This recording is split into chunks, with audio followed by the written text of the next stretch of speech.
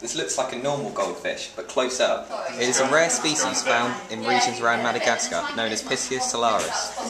This is Joe, who is on a 2-week holiday in Madagascar. He's enjoying himself greatly, swimming in the tropical sun. The fish is now advancing on the relaxed holiday maker. Joe has just been bitten by the Piscibus Solaris. Ouch! Piscibus Solaris bit me! Joe thinks that he is fine, but as he eats his Madagascar morning porridge, unaware that he has contracted morbid piscimoriasis, known locally as Kouri Nan Lakansyel, which roughly translates to the rainbow runs.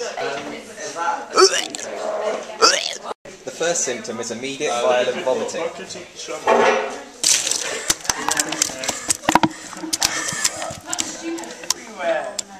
The worst part is that he is now permanently blind, as the disease caused him to vomit out his own eyeballs. As the name suggests, he is also promptly begins to suffer from serious diarrhoea, and it is known to be a wide range of colours. Unfortunately, we can't show you this.